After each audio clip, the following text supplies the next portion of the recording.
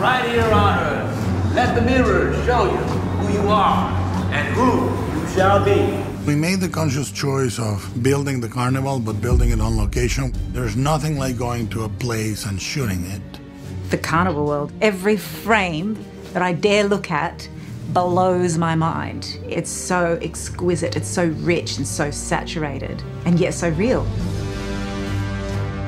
They just built it, and it was fantastic. It wasn't cut up into little areas. It was complete, so you could shoot almost anywhere. Come on in! Come on in and find out! We have spent many months researching and designing the carnival. We have been in the hunt for a real carnival props from the 30s, a real Ferris wheel, a real merry-go-round.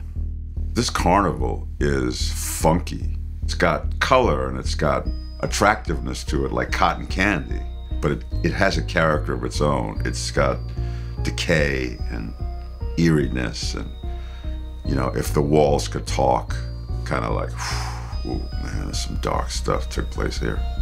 That has a very magical atmosphere, but it's not mannered. It's not stylized to the point of becoming too manicured. It's a reality that we will find identifiable and immediate, and yet is visually incredibly arresting.